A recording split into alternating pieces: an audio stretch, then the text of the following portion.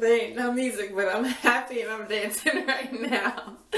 What's up, y'all? So my lifestyle is busy with work and school and work and school and school. So interlocking is great and everything, but it takes a lot of time, and I actually do enjoy doing it, but I just don't have the time to do it. So I'm doing the unthinkable, and I am going to twist my dreads. From what I've read, it's taboo to twist your dreads or palm roll them if they're small like mine, because they can it can cause thinning and breakage and something else, I don't know, something bad.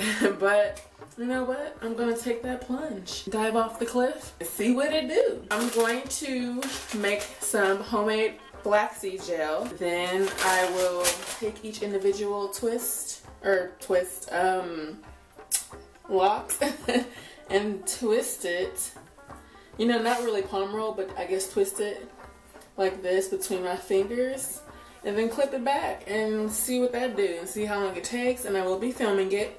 If you would like to see the results, just subscribe, hit that button somewhere, I don't know which where, left, right, hit the subscribe button if you want to see my results. The only concern I have is, you know, with interlocking, you can get your hair wet as far as like wash it shortly afterwards and it not unravel or be crazy, and that's what I loved about interlocking. Like, that's what attracted me to it. So I know that twisting might not be that way. So yeah, I will just, I have no idea what I was gonna say. Did my eyes just cross? That was weird. That's all I wanted to come and share with y'all. I'm excited. Excited, can you tell? Alright guys, that's all I wanted to say.